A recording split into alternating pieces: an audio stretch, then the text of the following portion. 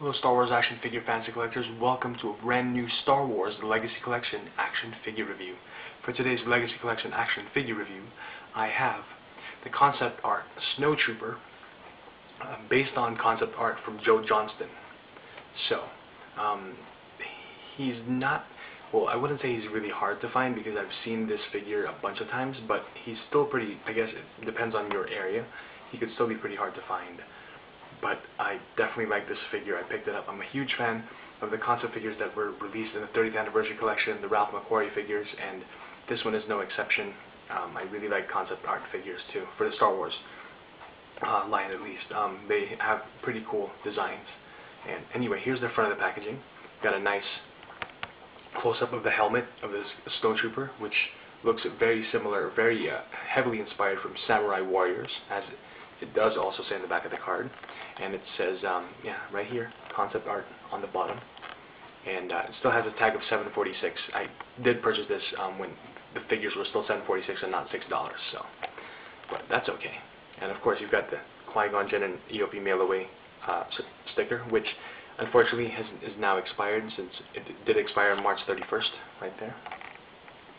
And let's see. So that's pretty much it for the front. And for the back, we've got a nice still image here of the figure holding the blaster and some nice concept artwork right there. And of course, the AT-AT driver, or the AT-AT driver, however you like to call him, Cloud City Wing Guard. Unfortunately, the only Cloud City Wing Guard available right now is the darker skinned version. And Luke Skywalker, which I do have in the Hot Speeder pilot gear. And also this also of course comes with a right leg for HK50 right there, as seen there. Okay. And so it says here in the back. Let me read the back of the card. It says here, in this concept art by Joe Johnston, the Imperial Snowtroopers wears armor with features that are reminiscent of armor historically worn by samurai warriors. The gear has stylized elegance while still protecting the trooper from blaster fire and extreme cold. So very, very cool. And just check out that cool concept art. And just the look of this, the helmet and the figure, the character, it just looks awesome. So, with that said, let me open up the figure for the review.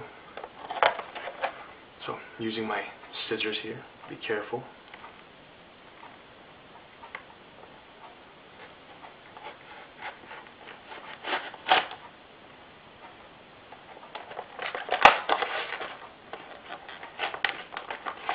I guess I didn't cut enough.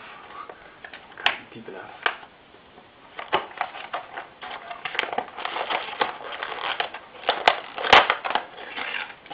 There we go.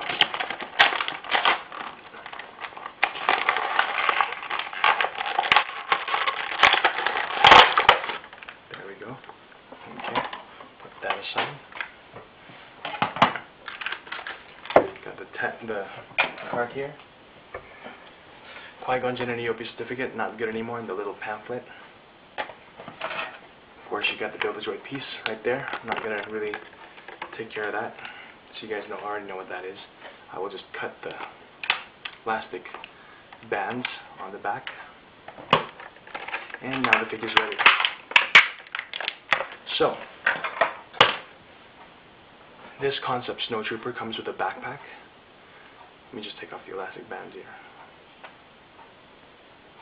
Okay, so this does come with a backpack with some kind of, looks like a tank of some sort, maybe a breathing apparatus for extreme cold. It's hard to breathe, so a little peg there, peg hole, gonna plug it in right there, and it fits nice and snug, really cool.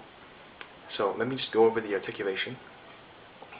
This concept Snowtrooper does have a ball jointed neck right there, ball hinged shoulders, ball hinged elbows, swivel wrists, and swivel waist, and swivel hips, ball hinged knees, and of course ball hinged ankles. So very, very good articulation. Unfortunately, his cloth skirt is restricting his movement, but there is detail on his on the trousers, on the pants. There's some nice detail there, and some paint. Very, very cool. And he does come with a blaster, which looks interesting. He does have a holster here, which you can fit the blaster in. And it's a really cool figure. I really like the color. I like the design. I love the design. very samurai looking. And I love the boots as well. The boots have like spikes on them, have silver spikes. Hopefully the camera focuses a bit. So a very well done figure, a really nice concept figure. So definitely worth picking up. I really love the design, love the color, the little red spike there on top. It'd be kind of cool to troop build a few of these guys and make them commanders of some sort, make them like Snowtrooper commanders, or like special artillery or whatever, special operations snowtroopers, or for cold weather operations. So again, this is a very cool figure. I love the design, love the color, and this definitely is highly recommended. I would definitely give him a solid rating, solid 5 out of 5 Stormtrooper helmets. He's perfect. I love the figure. I think I want to get more now. Looks absolutely cool. And in commemoration of the 30th anniversary of The Empire Strikes Back, it's just great. So thank you guys for watching. Hope you guys enjoyed this review. Feel free to rate, comment, and subscribe, and click on the like button. So pick this figure up. I think it's great. So thanks again for watching, and until next time, may the Force be with you. Bye.